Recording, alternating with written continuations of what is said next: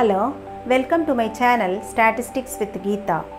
Now we are going to see the addition theorem for three non-mutually exclusive events A, B and C. See the statement. For three non-mutually exclusive events A, B and C, we have probability of A union B union C equal to P of A plus P of B plus P of C minus P of A intersection B minus P of B intersection C minus P of A intersection C plus P of A intersection B intersection C. இந்த theorem வந்து நம்ம எப்படி prove பண்ண போகிறோம் அப்படின்னா by the method of mathematical induction. That is, இப்போ two ஈவெண்ட்ஸ்க்கு நமக்கு தெரியும் addition theorem என்னங்கிறது. P of A union B can be written as P of A plus P of B minus P of A intersection B. அந்த rule இந்த இடத்துல நம்ம பயன்படுத்த போகிறோம். P of A union B union C நம்ம எப்படி எழுதலாம்? P of A union B union C. So இதை வந்து ரெண்டு ஈவெண்ட்ஸாக நீங்கள் மனசுக்குள்ளே அசியூம் பண்ணிக்கணும். இப்போ டூ ஈவெண்ட்ஸ்க்கு எப்படி அடிஷன் தியரம் எழுதுவோம்? P of A plus P of B minus P of A intersection B union C. So இது வந்து by using addition theorem for two events. இப்போ உள்ள போங்க. P of A plus இந்த P of B union C திரும்ப என்ன பண்ணுறோம்? Applying addition theorem for two events. அப்போ P of B plus P of C minus P of B intersection C minus இங்கே வந்து the distributive law A intersection B union A intersection C. இது probabilityக்குள்ள. இப்போ நம்ம இது என்ன ஆகும்? P of A plus P of B plus P of C minus P of B intersection C. இதை உள்ள போகும்போது minus P of A intersection B. இது addition theorem for two events. இது A, இது B ன்னு assume பண்ணிட்டு P of A, that is P of A intersection B plus P of A intersection C minus P of A intersection B intersection C. So, இப்போ இந்த மாதிரி வந்துருச்சு. இப்போ இந்த மைனஸ் சைனை உள்ளே கொண்டு போகிறோம் நெக்ஸ்ட் ஸ்டெப்பில். So P of A plus P of B plus P of C minus P of A intersection B இதை கொண்டு வந்துட்டேன் முன்னால், அது மைனஸ் உள்ளே எடுத்திருக்கேன். minus P of B intersection C இதை உள்ள மைனஸ் கொண்டு போகும்போது minus P of A intersection C, இந்த minus into minus plus P of A intersection B intersection C. That's what we have to prove. So hence the proof. This theorem can be extended by using the method of mathematical induction for n non-mutually exclusive events, which is called addition theorem for n events. இப்போ அந்த addition theorத்தை நம்ம extend பண்ணுறோம். அதாவது extension of addition theorem of probability for n events, n non-mutually exclusive events. So statement எப்படி இருக்குன்னு பாருங்கள். probability of union I takes the value 1 to n. இங்கே வந்து n a1 a2 etc. anங்கிறதெல்லாம் n mutually exclusive events or n mutually non-mutually exclusive events. அது ரொம்ப important events.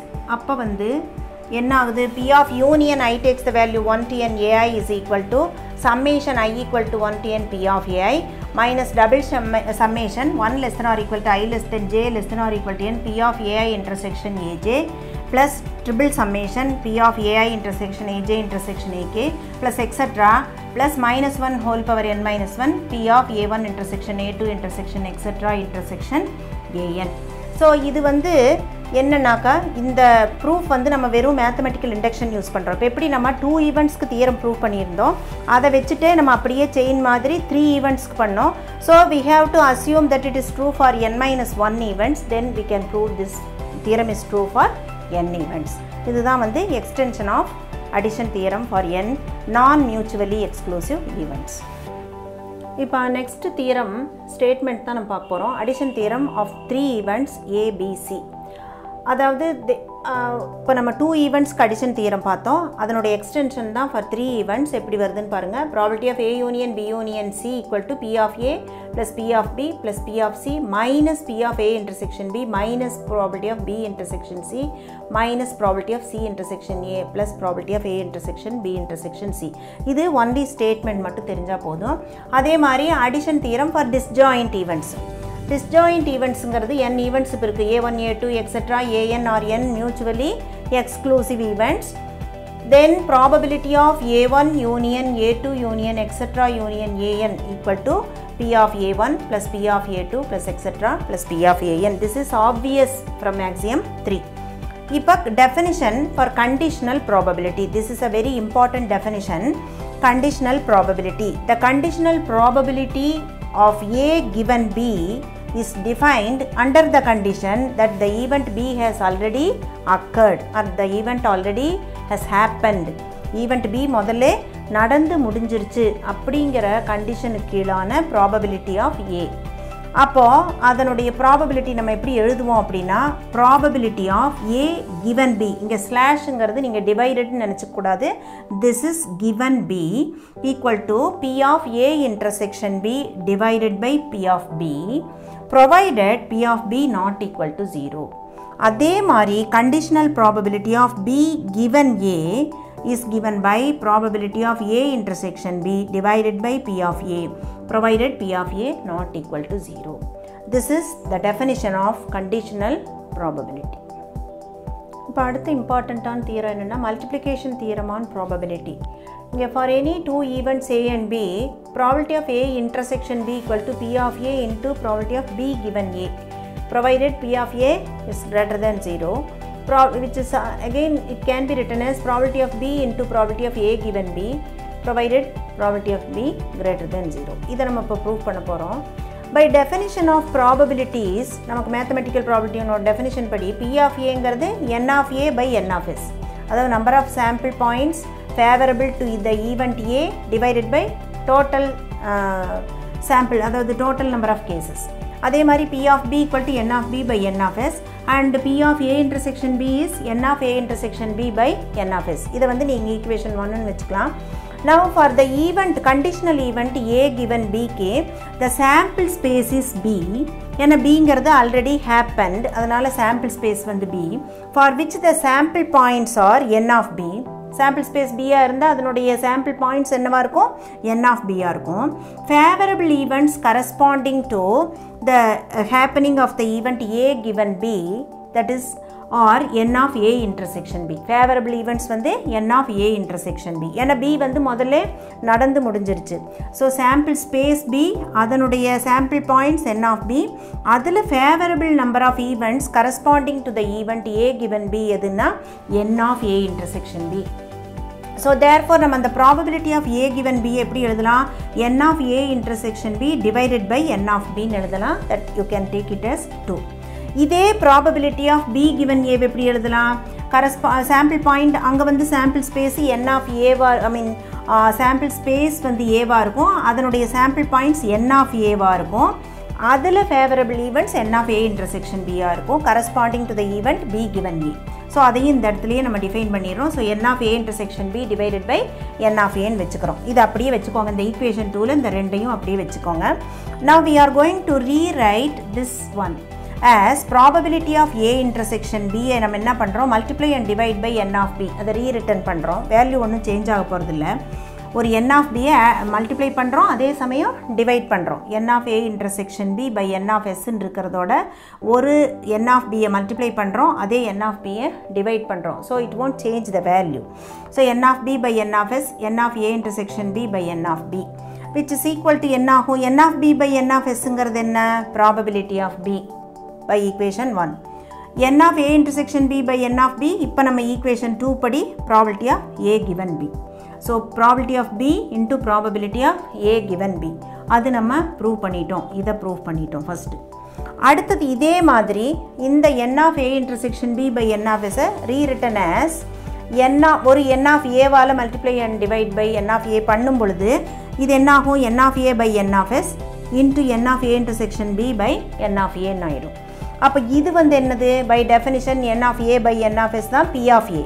So P of A இது வந்து probability of B given A. இதோ இங்கே எழுதியிருக்கேன், probability of B given A. So இது வந்து இதையும் ப்ரூவ் பண்ணிட்டோம், இதையும் ப்ரூவ் பண்ணிட்டோம், ரெண்டுமே ப்ரூவ் பண்ணிட்டோம் by taking rewriting the equation number 1 as like this. So this is mathematical theorem on probabilities. இந்த அடிஷன் தியரம் மேத்தமெட்டிக்கல் தியரம் அதாவது மல்டிப்ளிகேஷன் தியரம் ரெண்டுமே நம்ம எக்ஸ்டெண்ட் பண்ணிகிட்டே போகலாம் by mathematical induction method. n events, 2 events, 3 events, 4 ஈவெண்ட்ஸ்னு அப்படியே extend பண்ணிகிட்டே போகலாம். So n ஈவெண்ட்ஸ்க்கும் இதை எக்ஸ்டெண்ட் பண்ணி கொண்டு போகலாம். அடுத்த theorem multiplication theorem of probability for independent events. இது வந்து எப்படின்னா இஃப் அண்ட் ஒன்லி இஃப் கண்டிஷனோடு இருக்குது.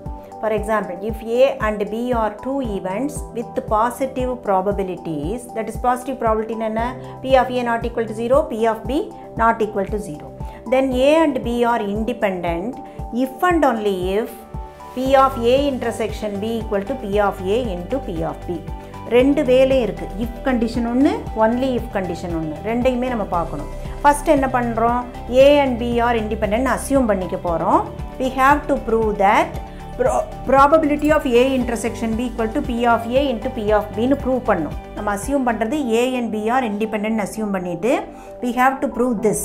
அதுக்கப்புறம் என்ன பண்ணும், இதை அசியூம் பண்ணிவிட்டு A and B are independent prove பண்ணும். ஸோ 2 வேஸ்லையும் நீங்கள் வந்து ப்ரூவ் பண்ண தெரியணும். ஸோ முதல்ல நம்ம A and B are independent assume பண்ணிட்டோம். அப்போ நம்ம எப்படி எழுதலாம், இண்டிபெண்ட்னா என்ன அர்த்தம்னா conditional probability will be equal to the unconditional probability. Whenever two events A and B are said to be independent, conditional probability of A given B is the unconditional probability of A. அதே மாதிரி conditional probability of B given A equal to unconditional probability of B. So அந்த கண்டிஷனை அந்த டெஃபினேஷனை நம்ம இங்கே use பண்ணுறோம். அப்போ A and B are independent இருக்கும் பொழுது P of A given B equal to simply P of A. P of B given A equal to simply P of B. That is your equation 1. Now நமக்கு என்ன தெரியும், probability of A intersection B by multiplication theorem நம்ம என்ன வச்சுருக்கோம், P of A into P of B given A அல்லது P of B into P of A given B வச்சுருக்கோம். that is by multiplication theorem. so that is equation 2. இப்போ நீங்கள் condition 1 தூக்கி இங்கே substitute பண்ண போகிறீங்க இந்த இடத்துல. ஏன்னா conditional probability will be the normal probability. அப்போ அதை இங்கே சப்ஸ்டியூட் பண்ணும்போது probability of A intersection B என்ன ஆயிருதுன்னா P of A into P of B ஆயிருது ரெண்டு கேஸ்லையுமே. So we have proved that assuming A and B are independent, we have proved probability of A intersection B equal to simply probability of A into probability of B. The other way, இப்போ நம்ம என்ன பண்ண போகிறோம், assuming P of A intersection B is equal to P of A into P of B, நம்ம prove பண்ண போகிறது என்ன prove பண்ணணும்னா A and B are independent prove பண்ணணும். ஸோ முதல்ல if P of A intersection B equal to P of A into P of B ன்னு வைக்கும்போது we get இதிலிருந்து P of A intersection B divided by P of A which is equal to probability of B. இதிலிருந்தே that is 3. அதே எப்படி rewritten பண்ணலாம்னா P of A intersection B divided by P of B which is equal to P of A. So இது ரெண்டும் 3 and 4. இந்த 3 and 4 implies what? A and B are independent. ஏன்னா probability of A intersection B divided by P of A which is equal to P of B ன்னு வந்துருச்சு. P of A intersection B by P of B equal to P of A ன்னு வந்துருச்சு. So we have A and B are independent. Actually இது என்னது conditional probability. அது equal to சாதா probability. Okay. So this is how we have to prove the multiplication theorem for independent events. அந்த தியரத்தில் வந்து more precisely நம்ம அதை சொல்லும் பொழுது டைரெக்டாக நேராக நான் கன்க்ளூட் பண்ணியிருந்தேன். ஆக்சுவலாக 3 and 4 implies what? Probability of B given A. இது என்னது இது? Probability of B given A is equal to probability of B. அதே மாதிரி probability of A given B which is equal to probability of A. So இந்த ரெண்டும் என்ன imply ஆகும்? A and B are independentங்கிறத சொல்லுது. So A and B are independent prove பண்ணிட்டோம். So assuming this we have proved A and B are independent. First என்ன பண்ணோம், A and B are independent வச்சுட்டு இதை ப்ரூவ் பண்ணோம். இப்போ இதை வச்சுட்டு A and B are independent prove பண்ணியிருக்கோம். So the theorem is complete in both the ways. Thank you. இந்த வீடியோ உங்களுக்கு யூஸ்ஃபுல்லாக இருந்தால் லைக் பண்ணுங்கள், ஷேர் பண்ணுங்கள், கமெண்ட் பண்ணுங்கள், சப்ஸ்கிரைப் பண்ணுங்கள்.